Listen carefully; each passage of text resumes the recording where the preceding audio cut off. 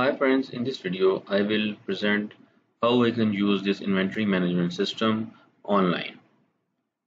So first of all, go to the description, click on show more, and here you will find to host and use application online you will use this link.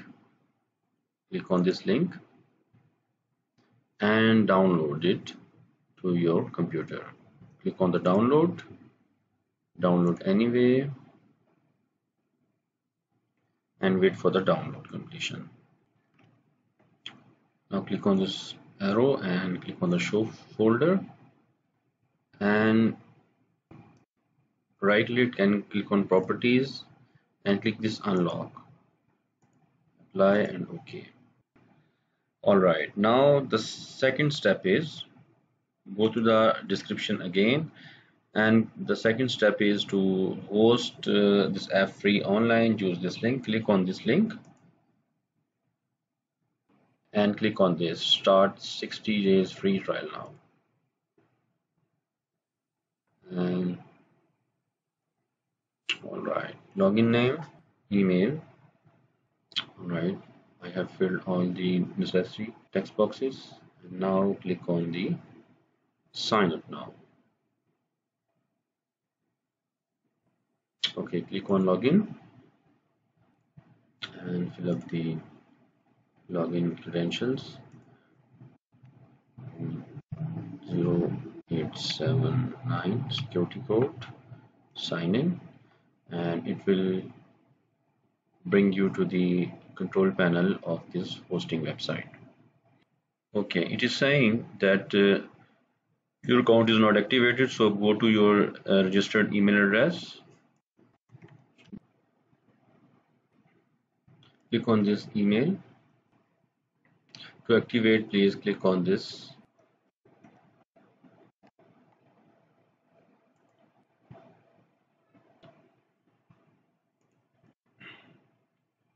Click on the try now. Okay, and leave these settings as it is. Okay, click on the next and click on the submit. After you click on the submit button, it will take 1 to 3 minutes. Please do not close this window.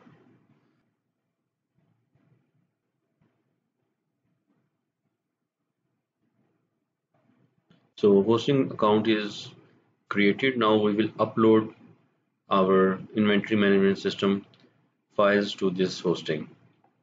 Click on the control panel, go to the files, click on the site 1, delete the existing default.asp, delete this, submit. Now we will upload the inventory management zip file which we already downloaded. Choose files and select the zip file and click on upload. It will take a little time. Close this window. Alright, check this zip file and click on the unzip, and we have to unzipping this in the site 1, and you can check this one and submit. Make sure all the files should be unzipped in the root directory, not in the folder. Right, you can delete this one, no need now, and delete. Last and critical step is to add the database credentials to the web.config file. I open this tab in new and database. Click on add database. Type here your database name. Submit.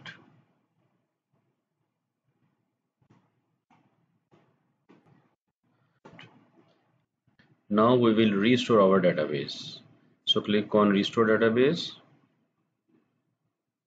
and go to from my account, site 1, and app underscore data, select BMS fresh, submit.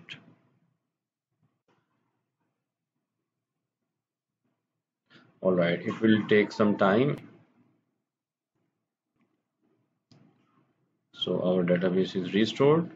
Go back to the database, MS SQL, and yes, our database is created. Connection string example. We have to add the data source name and the initial catalog name and the user ID and the password. Password is hidden here. When you was creating the database, it asked the password, the same password you will use here. Go back to the files folder, click on the web.config and click on edit, and here is the connection string. This is the connection string. All right, the data source name is, basically I have already entered the same credentials. I'm just presenting you to do the same.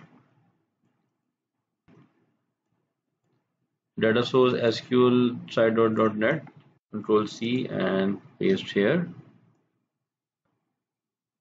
Control V, and the initial catalog, here is the initial catalog, DB underscore and all this, Control C and Control V, and user ID, here is the user ID, carefully Control C and user ID here, and Control V, and the password,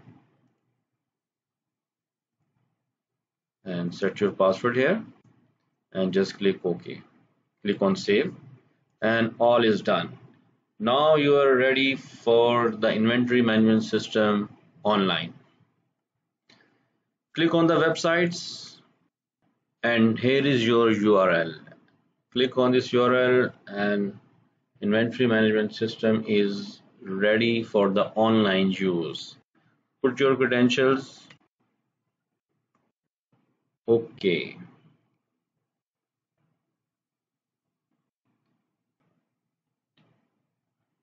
Here is your inventory management system working online. So thank you for watching. Enjoy your inventory management system online and have a great day.